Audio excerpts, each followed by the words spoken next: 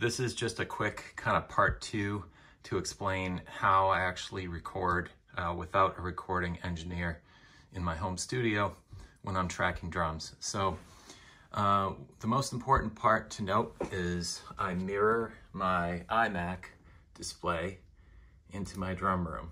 So in that room, I've got an LG TV.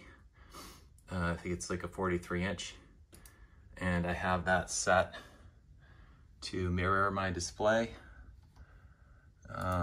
So here are the display settings for the LG TV. So I have it optimized for the iMac because this is a 1440p display, and then I have a 4K monitor in the drum room, which is the LG. That allows me to see the entire display in Pro Tools, which is really important because, for example, if I was using a 1080p display in that room, I wouldn't be able to see the entire monitor easily, the entire Pro Tools interface, which you'll see in a minute why that's important. So when I'm in here, I have this LG display. It's mirroring the desktop. And as you can see, I can see the entire Pro Tools window, which is important so I can access the menus at the top, like the Mac menu for Mac OS, and then also, like, see, if I had a 1080p display in here, I wouldn't be able to see all that because it wouldn't show because the display is too small. So if you're going to do this, you want to make sure you have at least like a 1440p monitor. 1080p is not going to work well. You'd ideally just want to get a 4K monitor.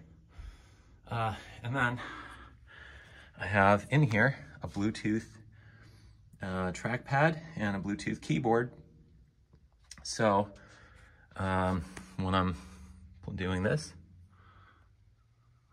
you'll see I can control everything from in here.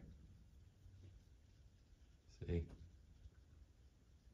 Where's that? See me moving the cursor, so I can go in, I can start, I can stop, I can do whatever I want. And then the same goes for the keyboard. So like I can start.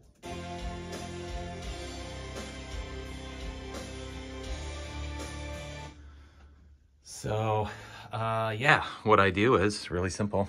Just hit the space bar in here and then start drumming here.